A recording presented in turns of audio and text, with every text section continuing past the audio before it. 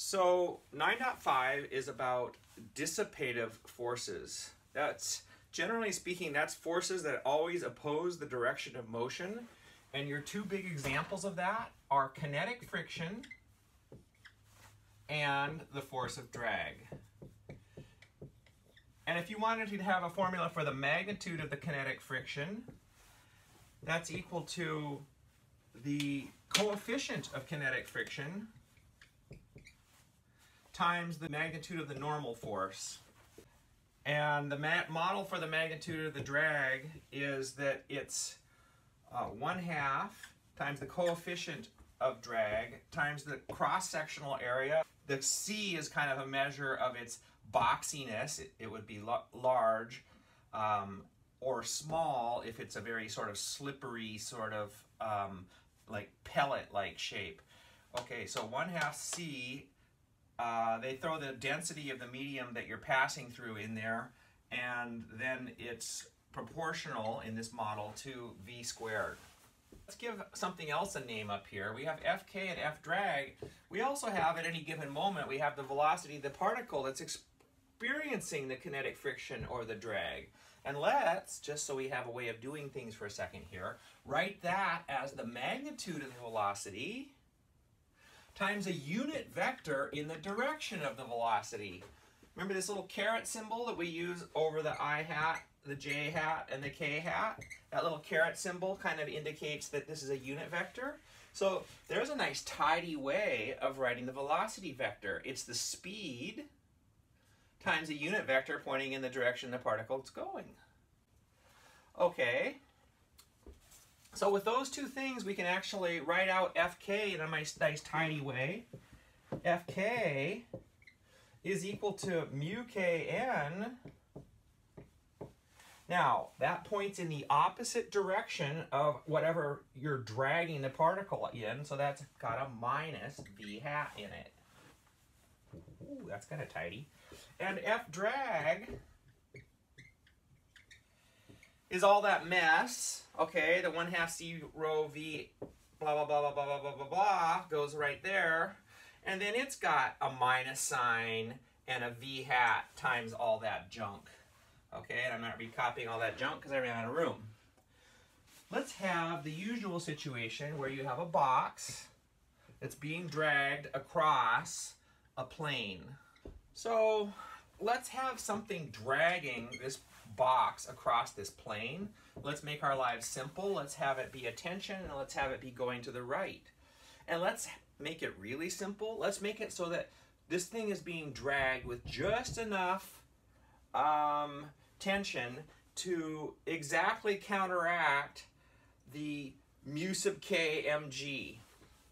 The free body diagram for this object, like this is the picture, right? And it's like scuffing this surface as it goes across of it. The free body diagram for this object. Okay, and now let's look at the work done on this object. Suppose it moves a distance delta x.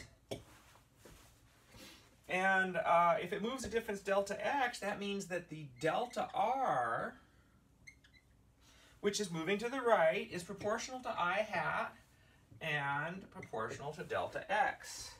And the t, now that we've said that the t is pointing straight right, we can say that we have a nice little picture of what t is. T, because it's pointing to the right, is proportional to I hat, and its magnitude is t. And f sub k, the last vector involved in this problem that's important, is equal to minus mu k mg times I hat. But we said we chose mu k mg to equal to t so that this thing is neither accelerating nor decelerating in the horizontal direction. So this is going to be minus t times I hat for this particular problem. Now, I'll tell you, if you go read what Knight has to say in 9.5, he disagrees with me about something here, and maybe I'm badly oversimplifying and Knight is right. Knight says you really shouldn't be in the business of calculating this. And why? Because he says there's a load more going on, and he explains it to you in detail, in more detail than you may want to know at this point in the course. He explains to you in detail what's happening that's creating this force of friction. He talks about the molecular bonds that are briefly formed and destroyed between the bottom of the box and the surface of the table. So as the box moves across the table, the molecules are actually touching. They grab onto each other, and basically they tear at each other. And so the other thing that's going on here is that this frictional force, which is pulling to the left as far as the box is concerned, is actually doing a lot more than that. It's damaging and heating up the molecules in the surface of the plane, and it's damaging and heating up the molecules in the surface of the bottom of the box. And so Knight says this situation is actually so much more complicated than just the kinetic friction is doing some work on the box, that he would prefer not to calculate it. And so he sticks with just calculating, say, the work done by the tension in this situation. And although he talks about how much work is done by dissipative forces, he doesn't like to directly calculate it. Now I want to calculate one more thing for you having to do with the work done by the kinetic friction. So we'd like to know the work done by the kinetic friction, even though Knight shies away from calculating this. The kinetic friction is equal to, now I also have a nice expression for the motion of the particle. If I wait a little time delta t during which the particle has velocity vector v, the amount of distance traversed in each of the components is v delta t. Now this is a vector equation. It actually tells you three equations. It tells you that delta x is vx delta t, delta y is vy delta t, and delta z is vz delta t. Tells you three of those equations in a very nice compact form. And now using that up there, we can rewrite this again. This is v times v hat times delta t. Okay, and now we're in a great position to calculate the work done by the kinetic friction in a time delta t. You take this and you dot it into that, meaning that you take minus mu k n v hat and you dot it into v hat delta t. So the work done by the kinetic friction in a time delta t is that dotted into that. Now let's copy all the constants out front. We got the minus, the v, we've got the delta t, we've got the mu k, and we got the n, the magnitude of the normal force. Those are all the constants, and then the vectors we have to deal with is v hat dot v hat. But v hat dot v hat is yet another easy case. If you have two vectors that are the same length, it doesn't matter what direction they point in. So here's two vectors, same length, actually both of them have length 1. They both point in the same direction. So let's say the velocity was shooting off that way, and then a unit vector in that direction is that. Well, this says dot that unit vector into another unit vector that's pointing in that direction. And so that would be the length of the first unit vector, which is 1, times the length of the second unit vector, which is 1, times the cosine of the angle between them, which is the cosine of 0 degrees. So all this goop here is 1. Well, that's kind of a nice expression. We now have the work done by the kinetic friction in a little tiny time, delta t, is equal to minus mu k n v delta t. And by the way, you would have had that the work done by the tension in that same time was equal to t v delta t. Now there's something cool we can do with these two formulas, and that's the subject of Knight, section 9.6. Let's just focus on one of these. It doesn't matter which one we do. Let's focus on this. The work done by the tension force is the tension times the amount that you moved, which in this case was v delta t.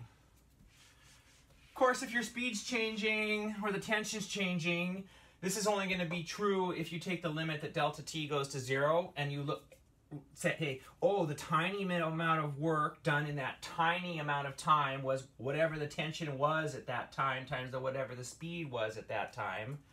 And so in that case, rather than calling this the work done by the tension force, we should call it the little bit of work done by the tension force in the little bit of time delta t. Now we can divide this equation through by delta t, and then we have delta W, the little bit of work done by the tension in the little bit of time delta t, is equal to TV. The next thing we can do is we can take the limit that delta t goes to 0 so that this equation is exact. And if this box wasn't just moving in the x direction, then this would be t dot v. But in the nice simple situation we were dealing with, instead of it being t dot v, the tension dotted into the velocity, nice simple situation where we were dealing with, where the tension force was pointed to the right and the velocity was pointed to the right, it's just t times v. Okay. Now this thing here has a name. The amount of work done in a little bit of time, if you take that ratio, we call that the power.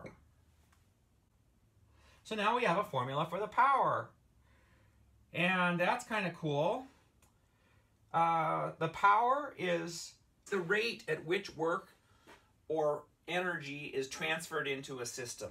That's the power. And of course, it can be transferred out of the system if you're trying to extract power from a system. Now let's talk about units.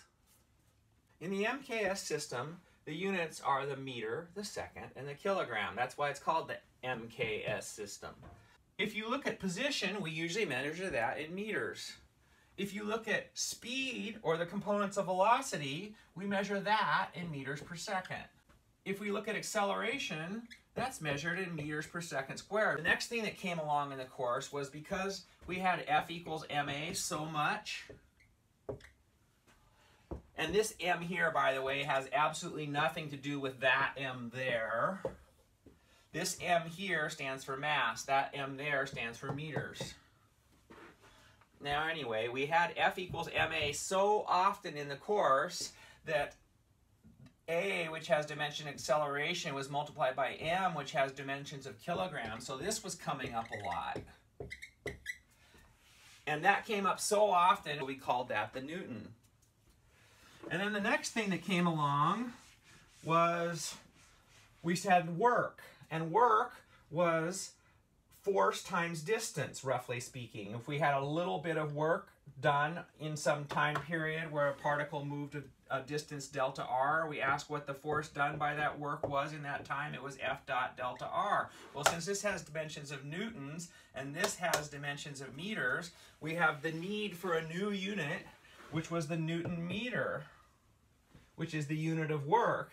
And that one comes up enough that it got the name joule.